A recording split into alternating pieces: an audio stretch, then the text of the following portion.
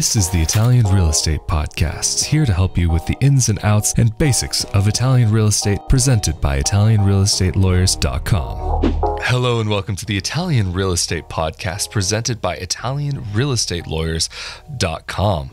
I'm Rafael Di Furia, and I am here with Italian attorney Marco Permunian. Hey there, Marco. How are you doing?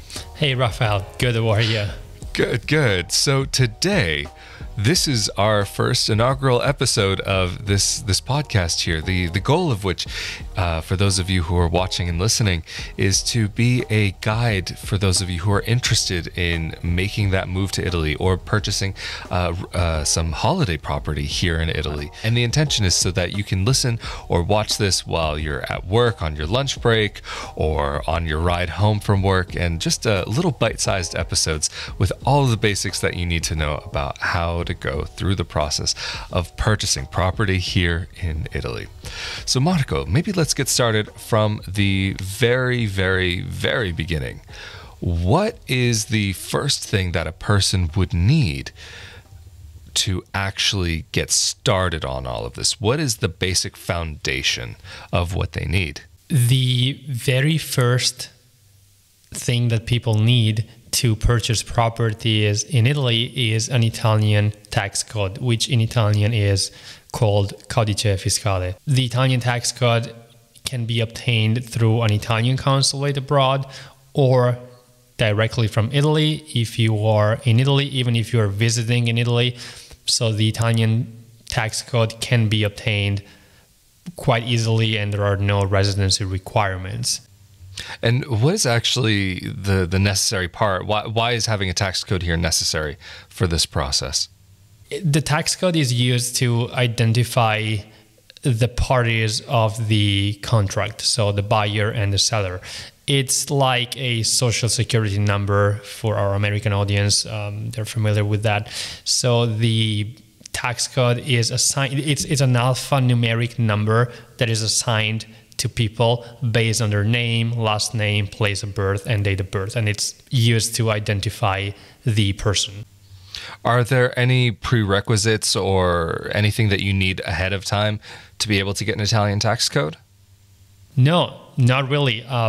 You can get it very easily through a consulate or through any Italian revenue office, the local offices. And a lot of people ask me whether having a tax code automatically implies having to pay taxes in Italy, even taxes on income, and that's of course not the case. So having a tax code does not mean that you have to pay taxes in Italy.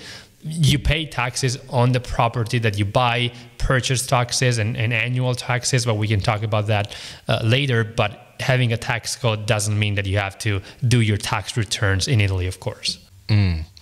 And so then what would the next step be once you have your tax code? Where would you go from there? So another very important thing to have, even if it's not really necessary, but it's highly advisable to have, is an Italian bank account. So you could potentially purchase properties in Italy and use a foreign bank account or even an international online bank account. But that makes things a lot more difficult. So generally people choose to open an Italian bank account, which makes any kind of transactions involved in this process much easier. In what ways does it really benefit the person purchasing the property to have that Italian bank account here?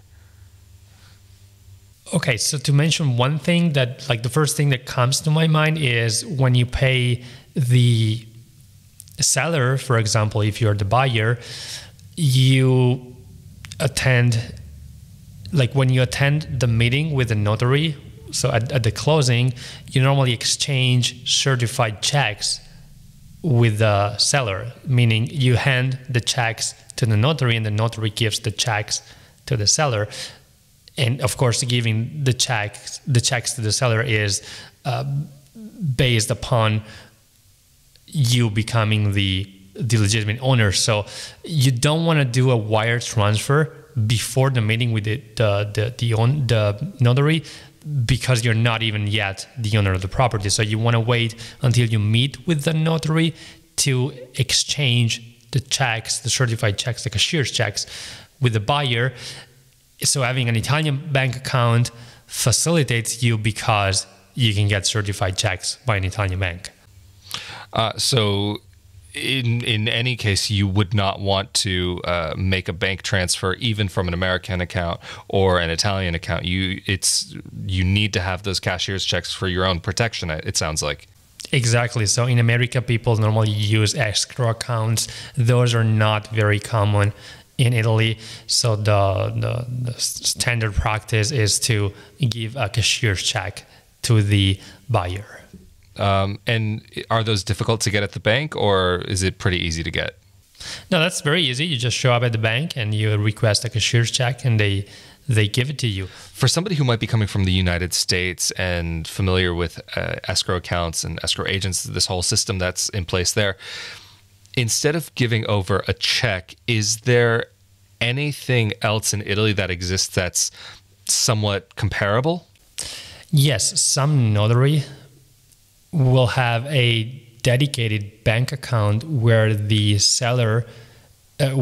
buyer can wire the money, and the funds will be released to the seller only when the final contract is finalized. So these bank accounts that some notaries have, they basically function like an escrow account, but not all of the notaries that we have in Italy will even know that that's a possibility. So from what you're saying, it sounds like that's a very unusual way of taking care of this sort of thing. Exactly. It's becoming a little bit more common in the recent year, has been becoming more common, but still I'd say it's not a standard practice. Mm-hmm. I know I've heard about people from time to time being interested in purchasing a property just in cash. Is that an option, or is that not advisable? So you mean cash like a hard bag? Cash? Okay.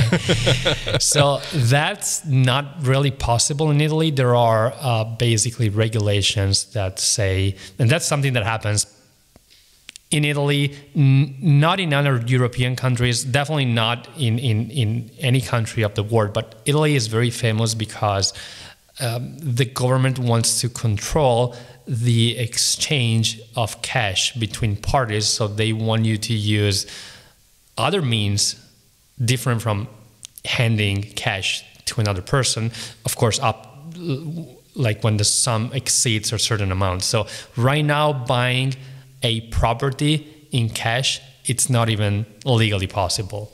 It used to be in the past. And you've been mentioning about working along with a notary.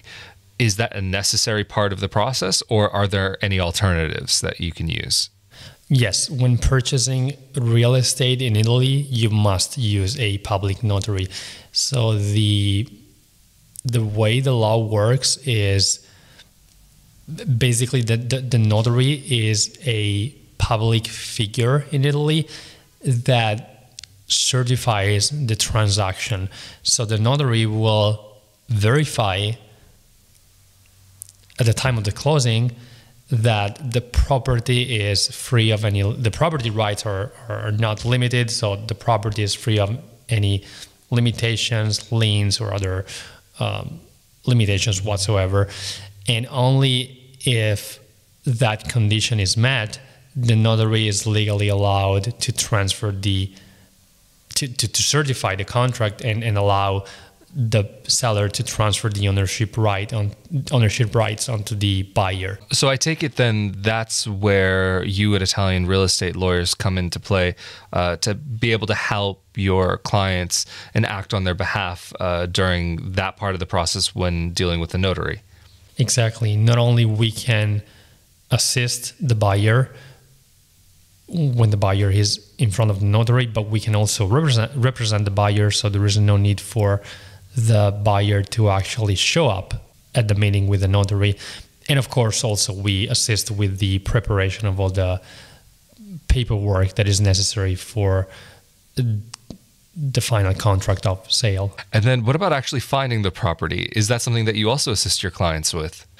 Yes. So our firm not only includes attorneys, but also includes real estate experts.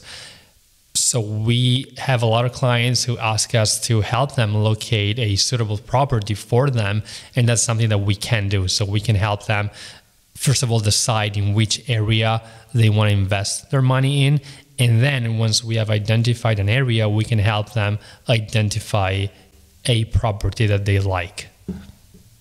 And so how is that you actually go about finding this property and helping your clients to find the appropriate property for them? There are several databases that are generally only in Italian where these properties can be found, but not all of the properties are on these databases. So in some cases, we have to use our local connections to see what's on the market. So since you are helping your clients to find the property and to be able to properly purchase the property legally, does that mean that then there is the need to have a real estate agent as part of the process as well? Or is it possible to kind of write them out of the process? Exactly. When people choose our firm to represent them and help them locate a property, it is possible to not having to use a real estate agent. So we have access to the properties that are on the market that are being sold directly by the owners. But of course, when the property that the person is interested in is being sold through a real estate agent, the real estate agent will have to be involved. Anyway, I think this is a great place to leave it off for this time because there is still a lot more ground to cover.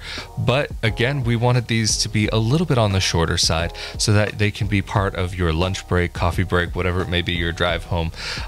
And also for those of you who are interested in the services of Marco and his associates, you can go to ItalianRealEstateLawyers.com. And for those of you who may be interested in the process of Italian citizenship, Marco and I also host the Italian Citizenship Podcast, where you can hear more information about Italian citizenship through descent, through marriage, and through a legal case. Anyway, thank you so much for joining us for this first episode of the Italian Real Estate Podcast. We look forward to seeing you all next time. See ya. Thank you.